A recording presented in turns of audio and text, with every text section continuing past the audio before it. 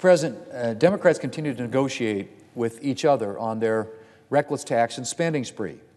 Democrats are currently working to lower the bill's top-line number in an effort to meet some of the demands of the few moderate Democrats who have reservations about unchecked government spending.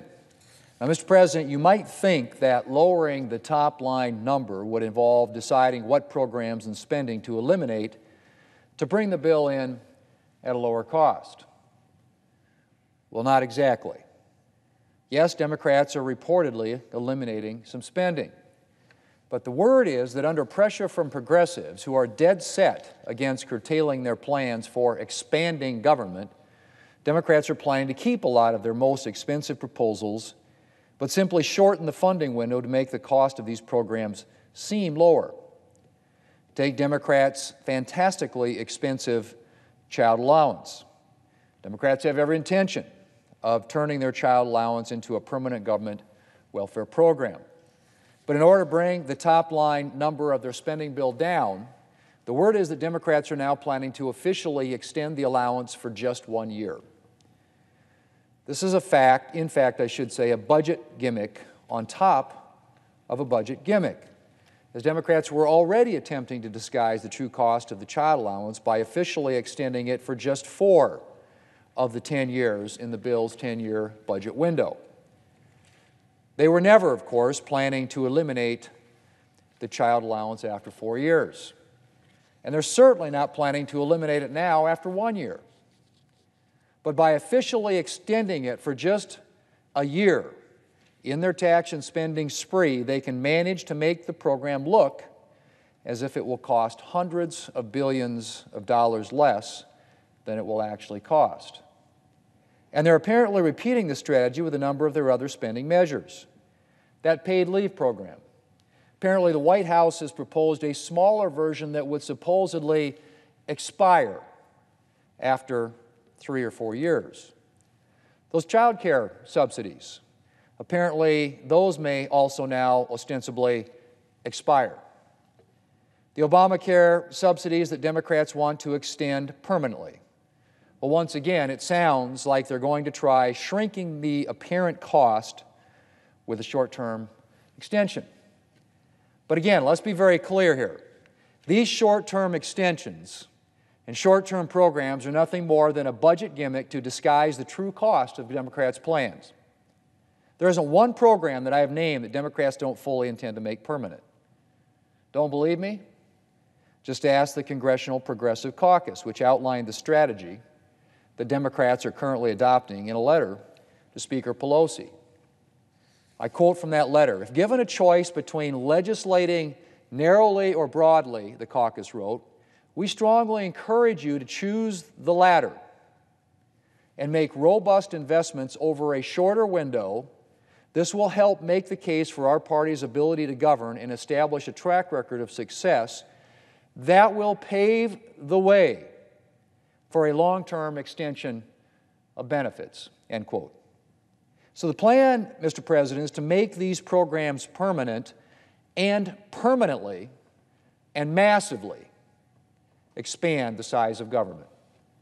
Democrats hope to get Americans hooked on the government benefits they're offering while hiding the true cost of those benefits from the American people until it's too late. Frankly, Mr. President, it's not a bad strategy if your aim is to permanently expand the size of government. Because the truth is, it's pretty hard to eradicate even the most inefficient and ineffective federal program once it's been put into place. Ronald Reagan used to say the nearest thing to eternal life that we'll ever see on this earth is a government program. And that, of course, is what Democrats are counting on. They believe that once that they put these programs in place, no one from either party will be able to get rid of them. What is less clear is how Democrats believe these programs are going to be funded in the long term, if, in fact, they've given any thought to that issue at all. I wouldn't be surprised if they haven't.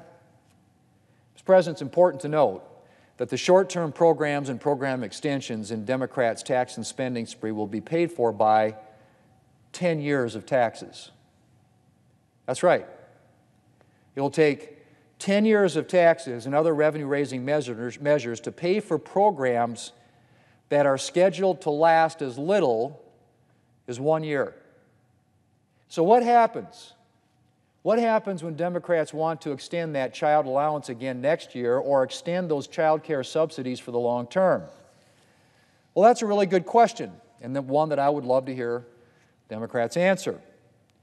Are Democrats going to trot out more tax hikes to pay for extending the child allowance or making the child care subsidies permanent? Or are they going to just suggest that we add hundreds of billions and eventually trillions to our already dangerously large national debt? And if they opt for tax hikes, just who is going to be facing those tax hikes? Democrats are eventually going to run out of money from millionaires and billionaires. And then they're going to start coming after the wallets of the middle class. And of course, Mr. President, when I say that the programs in Democrats' tax and spending spree will be paid for with 10 years of taxes, I mean that Democrats are claiming that those programs will be paid for. Because it's by no means clear that Democrats' tax hikes and revenue-raising measures will actually result in the revenue that they're claiming. Democrats, for example, are claiming that their proposal to increase IRS enforcement measures, including a new requirement that would allow the IRS to look into the details of Americans' spending, will allow them to collect $700 billion in revenue. But the Congressional Budget Office hasn't confirmed that estimate, and there's substantial reason to doubt that Democrats will be able to collect anywhere even close to that amount, even with a doubling of the IRS's budget. Massive expansion in the number of IRS employees and number of audits of everyday Americans. And Mr. President, even if Democrats do manage to rake in every dollar they're claiming, the tax hikes and revenue raisers they're proposing would have long-term costs beyond the dollar amount of the tax hikes. More than one of Democrats' tax proposals would have a chilling effect on investment and economic growth, which would mean a less vibrant economy with fewer jobs and opportunities for American workers. And the IRS proposal I mentioned could put the details of Americans' ordinary bank activity into the hands of the IRS, an agency that we have seen repeatedly mishandle the taxpayer data it already has, as recently as earlier this year. Mr. President, Democrats may be able to come up with a smaller top-line number by hiding the true cost of the government programs that they're contemplating.